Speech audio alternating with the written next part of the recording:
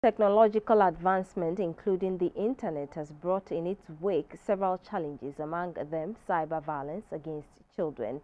To protect Ghanaian children, the Ministry of Gender, Children and Social Protection and UNICEF have met civil society groups and traditional rulers to ensure that Ghanaian children are shielded from all forms of violence. Every child has the right to live and thrive in a safe and caring family environment, free from all forms of violence. Unfortunately, for most of children, abuse, neglect, exploitation, and violence takes place on a daily basis at home, school, institutions, and the community. To strengthen the Ghana child protection system, the government of Ghana and UNICEF initiated a comprehensive process aimed at addressing shortcomings in the existing system identified during a 2010 mapping and analysis of the Ghana child protection system. At the 4th National Gender Dialogue on Emerging Child Protection Issues in Ghana, the Minister for Gender, Children and Social Protection, Nana Oyelitha, said violence against children in all forms is detrimental not only to the development of the child, but also has negative effect on the nation. She called for stringent measures to fight all forms of violence against children, especially cyber violence.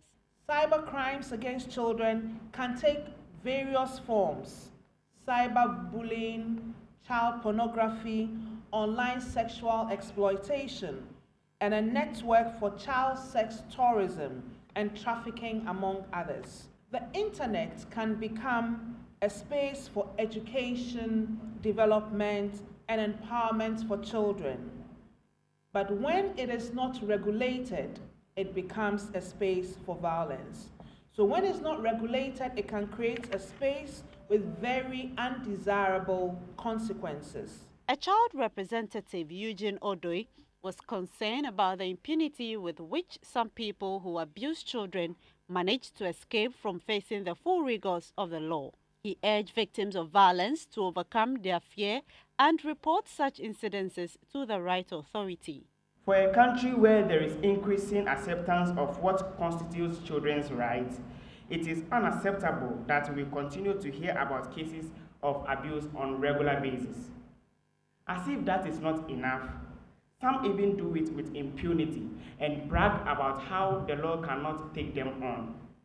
The sad part is, some Ghanaian children who are trapped in very unfortunate circumstances do not even know where to report to because fear is instilled in them and they become so timid. There were solidarity messages from the African Development Bank and UNICEF, partners in child protection issues.